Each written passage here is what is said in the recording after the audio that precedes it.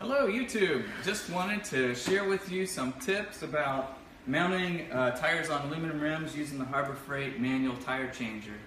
My son and I have done a good number of these and we've learned some tricks that we'd love to share with you.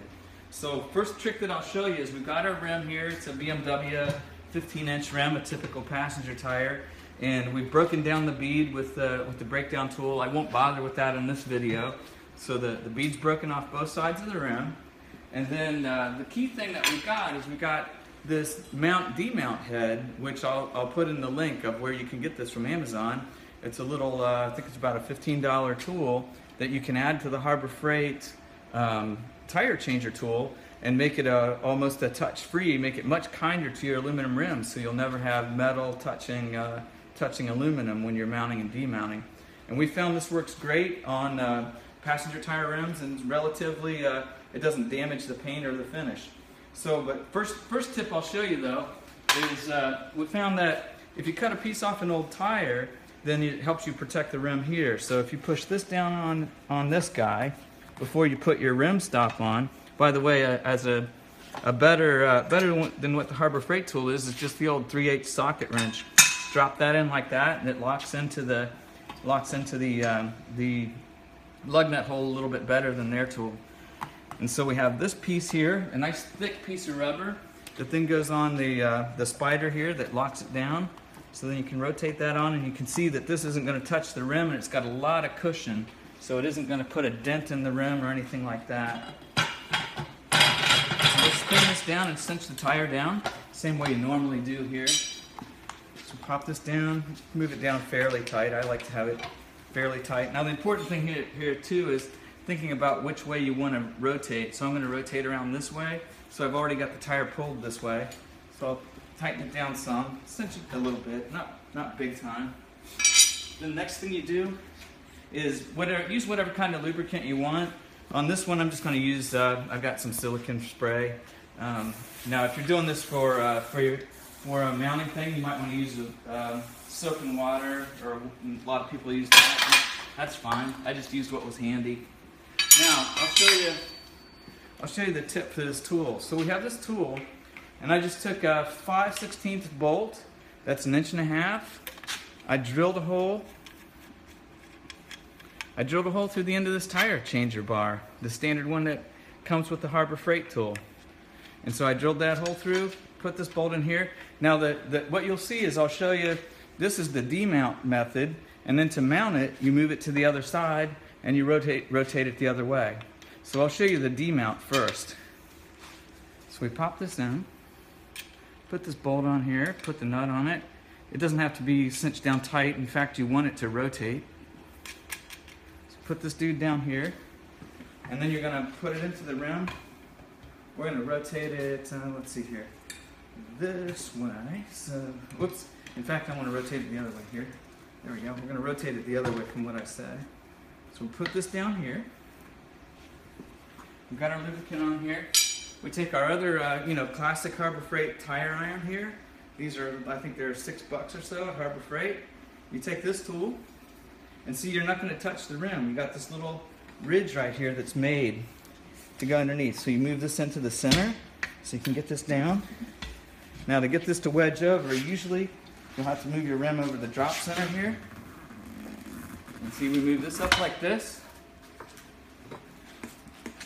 Move this down some.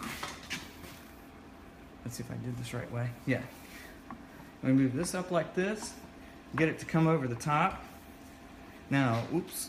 Maybe I'll tell you what, Dave, I'll have you, well, let me leave it here for a second. Okay. And then what you usually do is you need something. Just hold that for me for 1 second.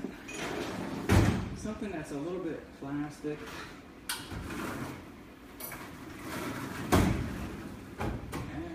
Let me have you hit pause for a sec there. All right, so sorry about that momentary pause. I forgot to get this little tool here. Just a little piece of nylon or a little piece of wood. You need to stick right here so that it will keep this tire from backing off the rim as you spin over.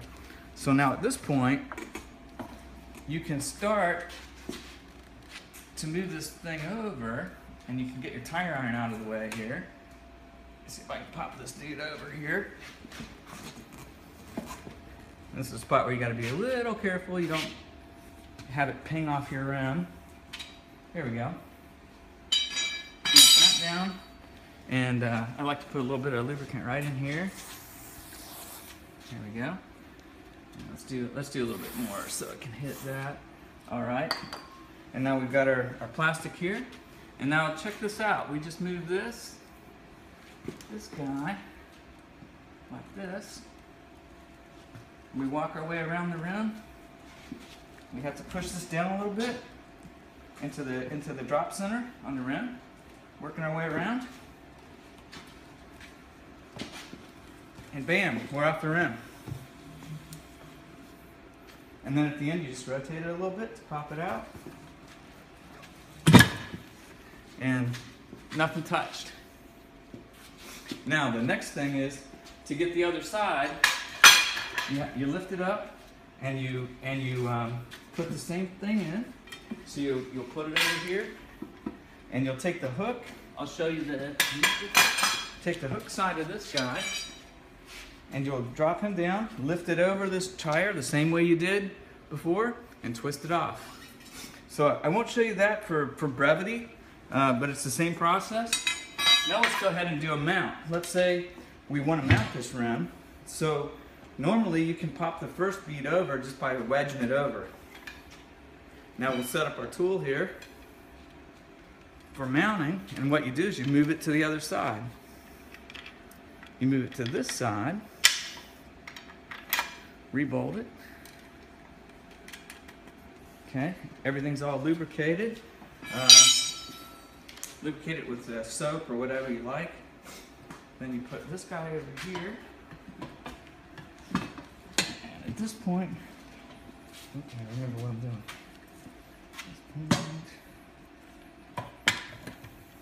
Yeah, put this guy down like that. Put him inside the rim here. If you can get, oh, there we go. Hang on. Like that.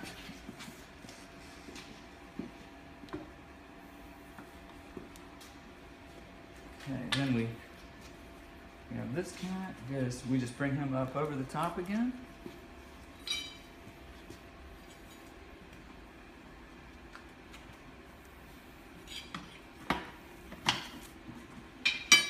Oops, I don't think I did it right. Hang on. Move this down. There we go. And we move this in like this. See how this is moving? Check this out. Just work your way around. You're going to push it into the drop center part of the rim so you have enough room.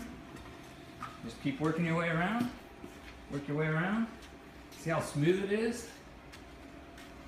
And bam, it's on the rim. So now what you do at this point, you have just this tool to get out, and this nut right here has a tendency to want to hit. So I usually get a little piece of cloth or something, and then we move this out like that. And then you can get your tool to come out here. Oops, maybe. Done. She's back on the rim. And look at that. No contact with metal. And so I just wanted to show you that. Like I said, I'll post the link to where you get this tool from Amazon. It's part of another tire changer tool. And thank you for watching.